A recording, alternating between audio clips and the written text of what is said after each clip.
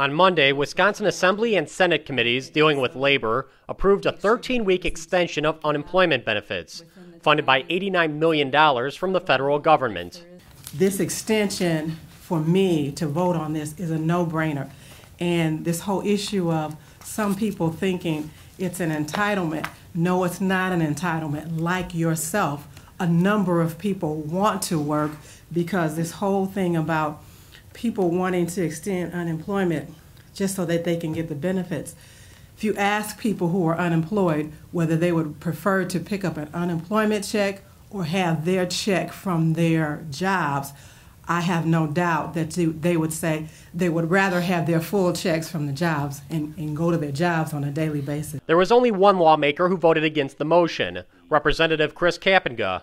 He said there's no such thing as free money from the federal government, and pointed out the federal government is currently over $14 trillion in debt. We have $89 million that this is going to cost us, and we have to get that money from somewhere, and right now the federal government does not have that money. It is going to be additional debt. Kapenga said states have a responsibility in addressing the federal debt crisis. Yeah, it's a huge impact. If you look at our budget, a significant part of our budget is federal dollars.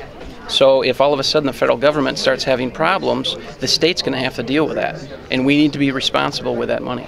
For the MacIver Institute, I'm Bill Osmolsky.